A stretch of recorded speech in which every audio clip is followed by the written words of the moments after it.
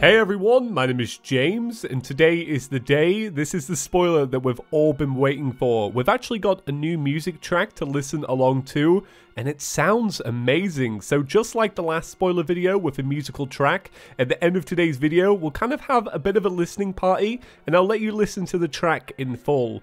But alongside this little bit of music, we actually have quite a few spoilers tucked away inside of this video, so let's break them all down. Let's start with the big one here. There's actually a brand new NPC, and he looks a little bit like a lumberjack.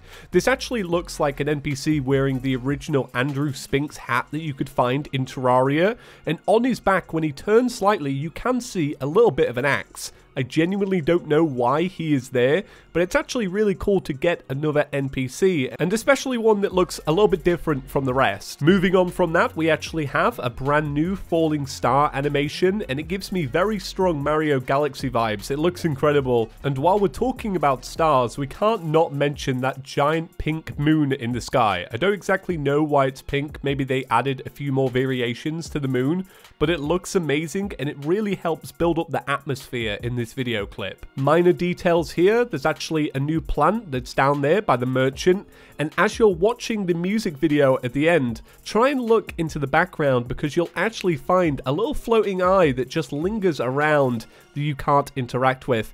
And I imagine what they're doing is they're intersecting enemies into the background just to make it look even more special. So that new music track though, it sounds absolutely incredible. Scott is doing an amazing job on this update. The last music track that we heard, I loved it, and I've fallen in love again. I really feel like 1.3.6 is going to be defined by its atmosphere.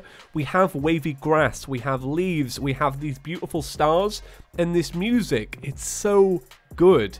So at the end of today's video, you'll have to let me know after you've had a full listen exactly what you think about this music. I personally feel like it's great. So this new music track will actually play when you've got a town of NPCs. It's unknown at this point how many NPCs you need to actually make a town, but this is the nighttime variant, and I'm hoping we'll actually get a daytime variant of this that's a little bit more chirpier, a little bit more sunshiny, and I wonder what else they might actually throw in when you've got a town in Terraria. Now, before I leave you with the song, we're going to have to swap up from Terraria spoilers to meme review, and that's because Terraria posted a little bit of a meme earlier, and it actually ties into a spoiler. So there's been a meme going around about Bowsette, while Terraria have actually shared Spiderette. So this is a new crown, a new look when you're actually rocking a spider set, and I believe this is because they're using a full spider set and also using the Queen Spider staff. Now, it's unknown whether this will actually be a vanity item on its own, this royal crown, or it's kind of like a set effect, sort of like using full shadow armor and rocket boots, how that gives you a different tinted rocket boot stream. This might actually be an effect of that. It's a pretty funny meme and a pretty good helmet as well. It's time for me to leave you. I really hope you enjoy this new track. It certainly brought me a lot of joy.